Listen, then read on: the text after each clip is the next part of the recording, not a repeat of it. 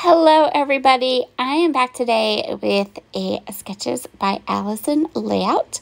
I'm going to use my punches today. I included hearts on my layout so I could follow along maybe for a couple projects with Scraptember, and then as usual I'm late, so hearts was yesterday's prompt. Anyway, I am doing really well. If you watched my early morning Monday musings, I'm still running a little bit behind, obviously, because this video was supposed to go up last night. But I am getting things done. I'm doing okay, keeping up with things, prioritizing appropriately, that kind of things. So I'm going to use my H2KAKWS style from August. I am still working with this kit. I still have pages I want to do, stories I want to tell, etc., etc. So I'm going to go ahead and work with it for the month of September as well.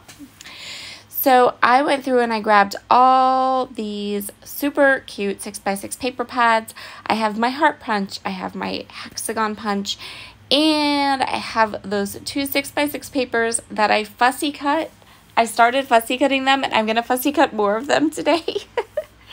They're the 6x6 papers that keep on giving. So fast forward a little bit. I have my hexagons and my hearts all punched and ready to go. And now I'm going to go ahead and get them into place on my white background. I am following the sketch really closely today. I love this one. It's probably one of my favorite sketches from this sketch bundle. This is sketch number 6, and it is from Allison Davis's Scrapbooking with Sketches, the one-page sketches. All of my hexagons are getting inked up with Hickory Smoke Distress Oxide ink. I love this sketch bundle. It has been so much fun to create with, and we're going to keep going, I think, with this series a couple times a month, because I went ahead and bought the triangle bundle and the, what's the other one? I think it's circles. And we've already done the squares and the hexagons, well, almost the hexagons, so we definitely need to just keep plugging along, right? So I'm going to go ahead and just create the background. I'm going to follow the sketch.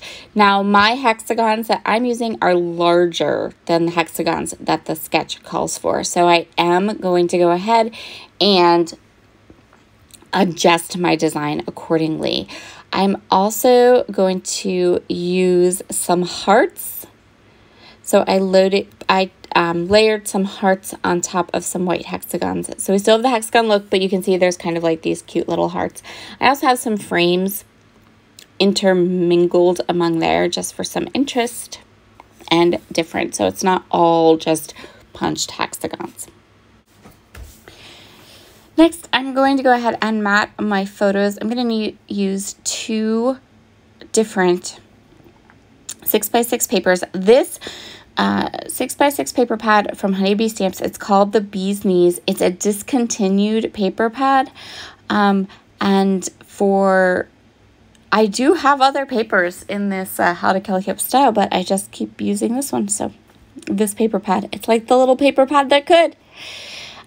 So I cut my mat, and then I took another 6x6 paper, and I am cutting it in half. So I have two 3x6 pieces, and I'm going to kind of stagger them so they'll have this little bit of yellow behind my two photos. And that's another way that I am changing up this sketch. The sketch calls for one kind of smaller photo, and I am using a larger mat with two photos. So I'm just going to go ahead and get my pictures in place, and once I have these photos in place, this layout is going to come together so super easy, because the paper and the hexagons are pretty much doing all the work for me. Once I have the photos in place, I'm going to go ahead and kind of continue the design with the hexagons just a little bit down below my photo. I only had a wee couple hexagons left. I actually had managed to punch like exactly the amount of hexagons I needed. So I'm going to kind of trim them up and Frankenstein one of them so that I do have what I need to kind of finish off the design along the bottom edge of the picture. I'm going to use this foam sticker that says Sunshine, and that's going to act as my title. And these two photos are the first of a whole set of photos from last month when we spent the day at a local amusement park. And for those of you who live in my area, these are Idlewild photos, and I'm going to have oodles of them. So next, I'm just going through all the embellishments and trying to decide what I want. I don't want too much. I just want a couple of small things.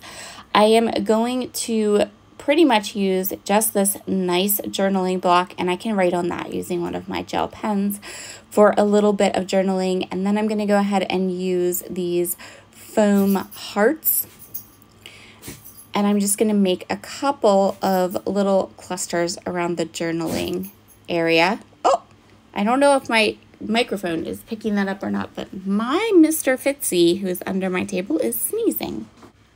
Next up, I am going to go ahead and fussy cut some flowers. So I'm going to rough cut them right now, just so that I don't fussy cut more from the page than I need.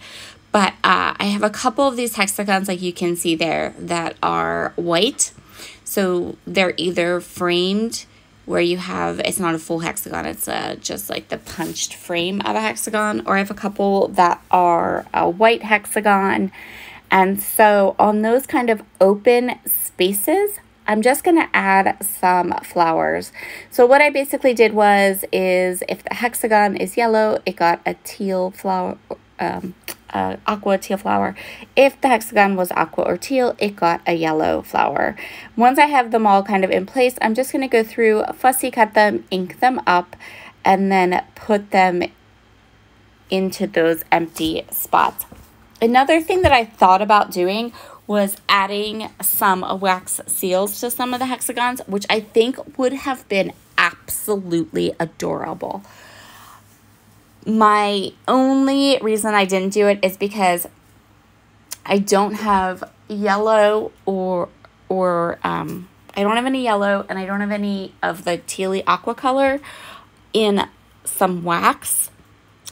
So, and when I tried to do it with white, I just felt like it was too much white. Like, there's enough white going on this page, and while it looked adorable, and I would totally, once I get the right colors, I would have added wax seals. So if you are at home kind of playing along or creating a layout using this design, I definitely recommend, if you have them, if you've discovered them yet, grab some wax seals and put them into the middle of the hexagons, because I think that that would add a beautiful kind of different element to the pages. I ended up, this is a very kind of paper heavy layout. Other than those kind of foam stickers, everything on this layout is paper.